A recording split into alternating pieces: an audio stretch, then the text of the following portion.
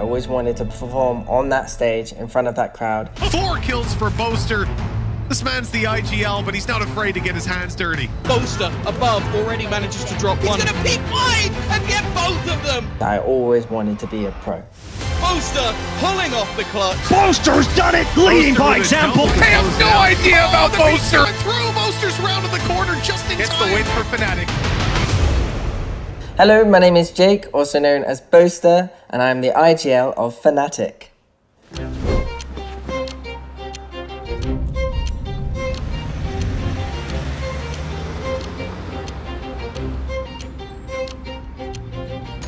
I was on holiday with my family, and there was we watched a show at the hotel. There was a show happening at the hotel, and there was these 2 really muscular men like dancing with this girl, and I was like, oh mum, like how do I get muscles like that? Like what are they? And my mum was like, they're dancers. And I was like, all right, I'm gonna go do dancing. And I guess 8 years down the line, didn't have any muscles, but I was actually quite good at dancing. I could do, there's a musical called Dear Evan Hansen.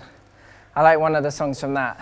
On the outside, always looking in, will I ever be more than I've always been? 'Cause I'm tapping on the glass. I'm waving through a window. Oh, can anybody see? Is anybody waving back at me? No, don't put that in. I was out of tune. When I was 14 or 15, I got a West End role in Oliver. So I was a part of Fagin's gang with Rowan Atkinson, who's like Mr. Bean, as people might know him as. So I auditioned for 2 dance schools. One of them I didn't get a recall, but the other one I did. And it, for some reason my brain was just like, well, these all wanted me, but the other places that didn't specialize in dance didn't want me, even though we did the dance audition. So I was just all over in my head, and I was like, I don't even want to go to this school anymore. So I told my mum, I was like, I'm not going to the recall, and she was like, what are you doing? Like, no, you got a recall, you should do it. I was like, no, I don't want to go. I don't want to do this anymore. So then gaming just suddenly took over, and I was just like, I'm done with any of that kind of showbiz stuff. If you want to see me on stage, Mum, I'm gonna make it pro, and then I'll go on a stage there instead and do my thing. The biggest benefit I had from being a theatre kid is that I don't get nervous playing in front of people. I don't care what people think when I'm on stage being an idiot. I can do things that other gamers can't do just because of that kind of background, and it's helped me create a career for myself and hopefully a future. Yo, what's up everyone? Welcome to the FNATIC office.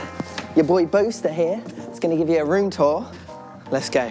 We got the couch area here where us boys like to chill sometimes. Yes, we got all the trophies here, although FNATIC VALORANT haven't got any trophies yet, but maybe Copenhagen Masters, hopefully we'll grab that trophy. And then we've got the business area. This is where the big Don Daddies do their business. Big moves are made in there, you know, signing Boaster. And in here, that's where the FNATIC gear's being made. Here's the pull-up bar area. Coach Mini likes to walk past here, and sometimes he just comes to this bar and does 1 pull-up or 2 or 3. Let's see how many I can do. I've been going to the gym.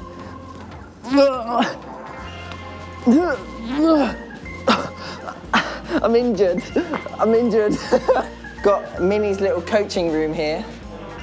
It's a bit messy, so we'll just skip that one. And then in here is where the magic happens. Well, sometimes, if we win. Yeah, this is where we just play video games, honestly. It's nothing special.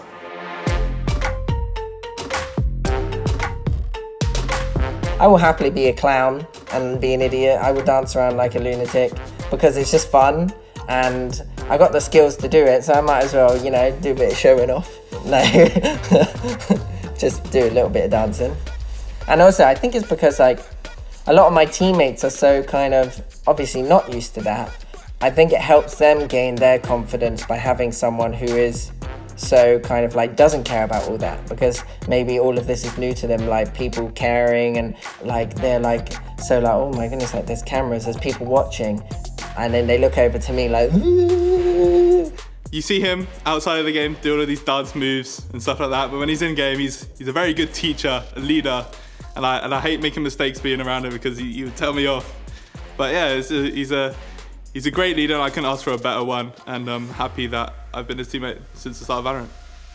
You have to have a balance. Obviously, it's in the name, leadership. So you need to be a leader. So when there are things that are going bad, you can't just be a clown or an idiot. You have to kind of read what's going on, understand your teammates and empathize and talk to them. And I think kind of that's what's important. And like, I can be funny and whatnot, but there are times when I'm also very serious and I care a lot and I'm very emotional and sensitive. So I think the players see both sides of me. They see it when I'm kind of relaxed and having fun, but also there's a time to head down now and focus, get into the game, and let's win this, and let's show respect, and let's have that discipline, and that's what we do in scrims. That's what we do in officials. Like we look like we're having fun, which we are because we're winning, but also we're taking it very seriously. We're not messing around.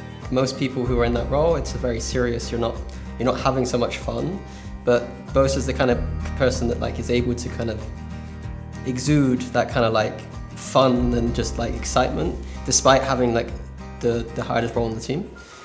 So behind the scenes, obviously, when I'm working with him, he's not twerking and dancing. Like me and him working together, it's like serious, like, you know. But the moment that camera's on him, he's just like goes to a different person, you know. Like he's just instantly that person, and it's kind of funny to see him switch into that person. But 90% of the day is him just being a normal person who isn't twerking and dancing. It's just him working hard, you know. So, you know, there are interesting things there. Like people don't quite realize how hard he does work. He isn't just on Twitter every day just trying to farm social media followers. He's, in my opinion, probably one of the hardest working people in VALORANT in terms of just like professional play. Probably the most creative mind in VALORANT as well, I would say. The thing I like about competitive gaming is obviously beating other people. To go out and travel the world, competing, and like all that kind of hard work and all that grind is for that one moment where you're playing and you win or lose, and the losses are really hard, but the wins are really good.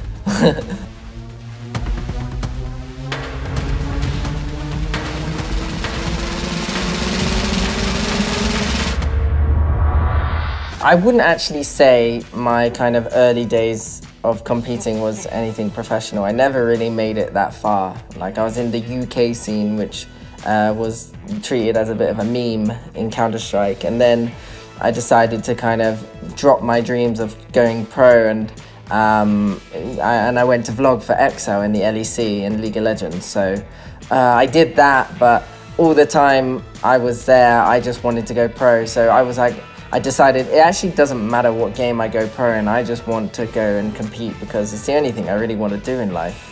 I think I always believed that my team could win trophies, like the team that we played in. Our kind of pattern is as soon as we roster swap, we get better. And it's happened all throughout this day, to this day actually, throughout time through this day. So I think First Strike was the first major tournament that VALORANT, that Riot held. We were 2 of 8 teams that were unsigned. It was us versus Purple Cobras.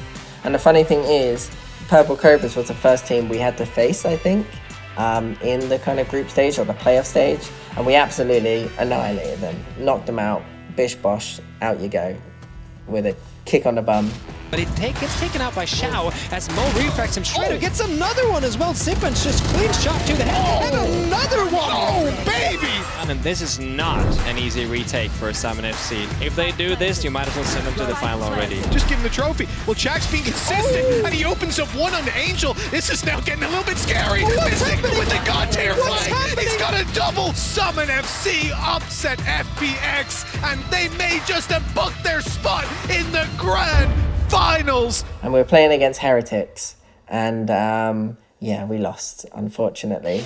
Doma, it's all on you. That's 1, that's 2, they're now loaded. Oh! rolled over! Boaster and Mo with it all to do to save the side. Boaster finds one more. Second one wins it. He's pushing back in. Boaster! This post plant strength the Summon have, but actually Lowell going to find 2 kills and he finds the third. Oh, you look at this. Pora, that is so smart. Galaxy Brain! Pora just 200 IQ them. Goes up, hides the TP from Boaster. Okay.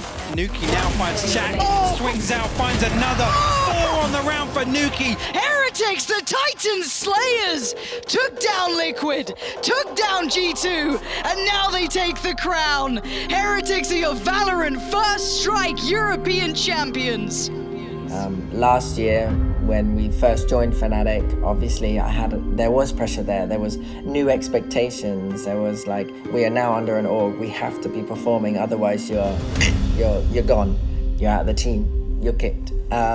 Yeah, so I think that was one like thing that I was kind of juggling at the start, and then the next thing was like after our run against Sentinels and we made it all to the finals at that Masters 2. No way did they just do that!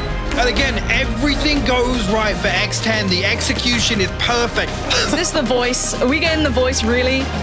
They've only done it for FNATIC! Sending version 1 home, living through the low. Can't imagine a better player to close it out for FNATIC. Boaster to take FNATIC forward in 2. It's all gone. Boaster closes it out anyways. 13 to 8 we go. They have fought their way into the grand finals. Sentinels, they're gonna get the defuse. They've done it. Sentinels are the Masters 2 Reykjavik champions. And I think it was throughout last year, through the losses and through kind of the hardship, that I come to the realization that none of it matters. Like, obviously the day after the loss or the night after the loss, I'm not going to be able to sleep and I'm going to be replaying the games back in my mind. But I think, yeah, I think it's just like, I have no pressure anymore.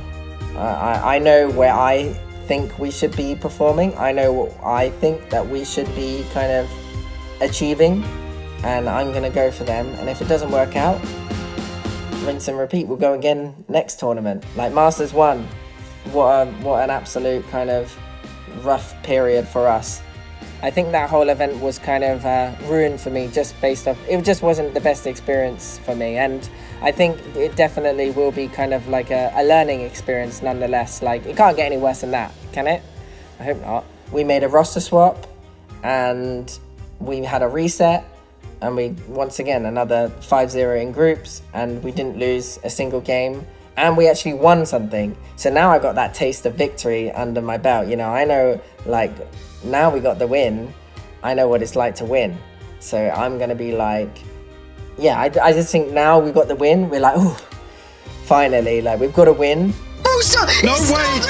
No way! It's how FNATIC close out the map, close out the season, and become the VCT EMEA champions right here.